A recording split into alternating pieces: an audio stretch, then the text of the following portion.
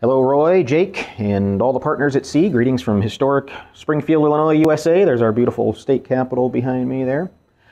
I wanted to share with you some data that I've been following. It's been out for a few years now, but I started hearing the names of Les Binet and Peter Field mentioned more and more. Mark Ritson gave them about 5 minutes in a presentation, and I noticed that Byron Sharp's book sources them several times. Started hearing their names show up in different marketing interviews on podcasts, article after article after article. And I thought, all right, I got to look into what this is all about. And what it's all about is this conundrum that a lot of marketers have been having for many years about how do you balance short-term marketing with long-term marketing. In other words, where does it make sense to look at long-term branding? Where does it make sense to look at short-term sales activation? And it turns out there appears to be a ratio that is at play here. So who are these guys, Les Binet and Peter Field? They, among other things, run something called the Effectiveness Awards in the UK.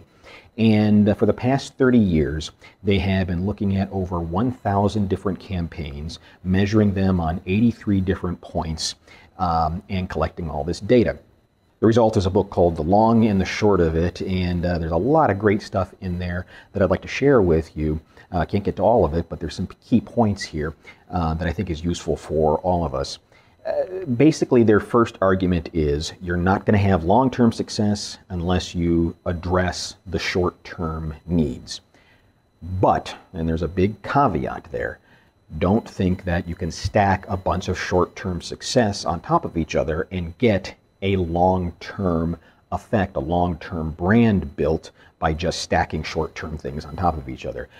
In order to do long-term, you do have to address the short, but addressing the short only does not mean that you're going to get long-term success. Because, as you can see, when you focus on the short term, yes, you get these nice spikes, but the decay is very quickly. And then you get another spike, and it drops off. You get another spike, and it drops off. Pretty sure a young marketer named Roy Williams warned us about this 20 years ago. And you get into a sales chart that looks like having a sale, not having a sale. Having a sale, not having a sale. Pretty soon the peaks are less high, and the valleys are a little deeper. And then the peaks are less high, and the valleys are still yet deeper. But over time, brand building is the way to go if you want to have long-term success. It turns out that right around 6 months or so is where this thing starts to tip. If you are measuring things in the short term, oh yeah, obviously it makes sense to go with short-term activation. But if you plan to live another day and be in business 5 years from now, the short term isn't going to get you anywhere. You have to look at the long term as well. Again, that sounds like something we've heard before, the chickening out period. The chickening out period usually falls between week 8 and week 14. As a matter of fact, in a room full of advertisers, I always see heads bobbing up and down. I had this really great idea one time, and it was exactly 3 months into it that we pulled the ripcord. Why?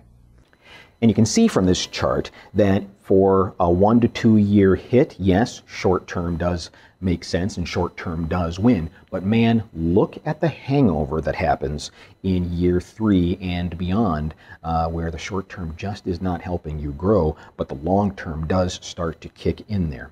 What do we mean by sales activation? Okay, we're talking about things that have to do with price promotions, couponing, obviously, but it doesn't have to just be that. It could be contests, it could be bundles, it could be anything that converts people who are in that bottom of the marketing funnel, converts them right now. That's what we mean by short-term activation. There's a lot of different ways to approach it. The most common way would be to have a sale.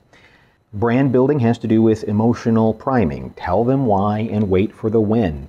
It needs to have strong salience. In other words, it needs to have something that sticks with people after the ad. So what is this ratio? According to Binet and Field, the ratio is 60-40.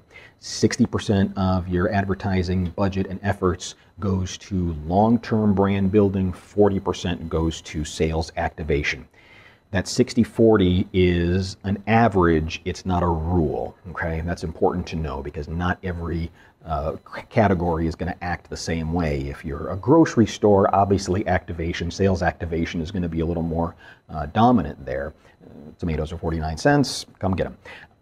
But if you're financial services or a dentist or a roofer or something like that, those customers and those categories are not as easily moved with sales priming. But you still have to address it. The point is, the tipping point appears to be right at that 40% mark, give or take, where doing sales activation stops working less and less and less and starts to erode the brand. Why? Well, because sales activation causes a lot of price sensitivity. You know, if you're Kohl's or you're JCPenney and something's always on sale, then there's that expectation of there always being a sale. It cuts into the profits. That's really the big thing, is that it just chews up the profits, and it's hard to pull out of that hole. It speaks to a more rational, logical mind, and the results erode rapidly. You get a nice hit, and then it drops off. Brand building, on the other hand, what we find, of course, is that strong brands have less price sensitivity. The effects are not immediate. They build over time. It's more of an emotional persuasion, and you're talking to a larger pool of people. You are deliberately talking to everyone and inviting them into the funnel. The funnel literally looks like this. When you focus on the long term, the results happen later, but they're broader effects and the paybacks are bigger. When you focus on the short term, yes, the results happen sooner, but the overall effect is narrower and you get smaller payback. Now, depending on what you're trying to do, it's worthwhile looking at different media, because different media are going to work in different ways. For sales activation, you're looking at a more targeted media where you're giving them a path to a purchase. For brand building, it's an emotional approach. It's a more broad reach. Ultimately, though, in the long run, they recommend you think broad. And you can see that when you target new customers, you get some result. When you target existing customers, you get some result. But when you target the whole market, that's where things really start to get juicy and start to get good. Targeting everybody and bringing them in the long run works better. Obviously, a different creative approach for each. Rational messages are more for your short-term response. Emotional priming doesn't work as well in the short term. But profit driving, if you want to win in the long term, again, it's that emotional branding approach, and this is what the data shows. And we know this to be true. I can go and buy a tube of Pepsodent for $1. And what am I getting in that Pepsodent? I'm getting 0.24% of sodium fluoride, the stuff that makes toothpaste work. I can also buy a tube of Crest for $5. And what am I getting? I'm getting 0.243% of sodium fluoride. The stuff in those tubes is exactly the same, but there's a $4 difference, and the profits are why? Why? Because Crest for 60 years has been saying, look, Ma, no cavities, and they have been there, and they've been the trusted brand. Pepsodent is just it's been around longer, but who are they? What do they stand for? What are they about? You're willing to pay, what is it, 400% more for Crest just because of the trusted bonding that's going on with that brand. What might this look like in practice? Let's look at Wayfair. Wayfair, you got just what I need. Everything from my home, you got it for me. Wayfair, and the shipping was free. Now my home's the home I wanted to be. Shop everything home at wayfair.com. Okay, Wayfair has a huge mass media branding approach that they do on television and on radio. And it's all about, this is what the site's about, and when you need us, we're here. Once you go to that site, and anybody that's ever shopped at Wayfair, or even just looked at something on Wayfair, you know what happens next. Your email box gets hit every single day, sometimes multiple times a day, with look what's on sale right now. So most of their efforts are going toward a broad branding approach, emotional connection with people, and then a portion of their budget then goes digitally and says, okay, we're on sale and let's talk to you right now if you happen to be that person that's in the market right now. That appears to be the balance.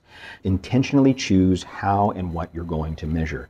You're going to measure short-term efforts on the short term. You're going to measure long-term efforts on the long term. Don't collude the two, because just because you're having success in the short term, that is not an indicator that you're going to have success in the long term. The two just are not connected like that. Why is this so important? It's important because in the last handful of years, more and more effort has been put to the short-termism, short-term tactics and short-term approaches in people's marketing. It's been increasing at a dramatic rate. The other thing that's been happening, according to the data, is that over that same period of time, The results are going down. Campaign effectiveness has been dropping off in that exact same period of time. People's budgets are getting smaller. People think they're getting things for free, that they can have an Instagram account and they don't have to do the other stuff. But the data clearly shows, oh yeah, you got to do the other stuff. But more and more businesses are not doing that, and they're paying the price for it. The results are going down and down. The effectiveness is dropping off. And there's just more and more confusion now, more than ever. This has always existed. You know, do I put a coupon in the paper? Do I put an ad on the radio? Now it's, do I put my efforts on Google AdWords, or do I put something on TV or radio? And the answer is yes, you do both, and you do them with an intentional ratio that says we're going to apply this much to sales activation now, and we're going to apply this much to our long term because we want to still be in business 5 years from now. There's a lot of other great data that's in there, and I'll be pouring through that and sharing it as the weeks go on. And they have had some new publications since the long and the short of it came out that gets a little more granular and a little more specific, category to category and media to media, that I'll be sharing as the weeks go on. I hope this helps. I think it's some pretty interesting information that not only validates, not that we needed to validate what we do, we already know what our successes are, but it adds another element in there that says, hey, yes, obviously think long term, but don't forget to add those little spikes of short-term success in there that actually starts to make everything work a little stronger.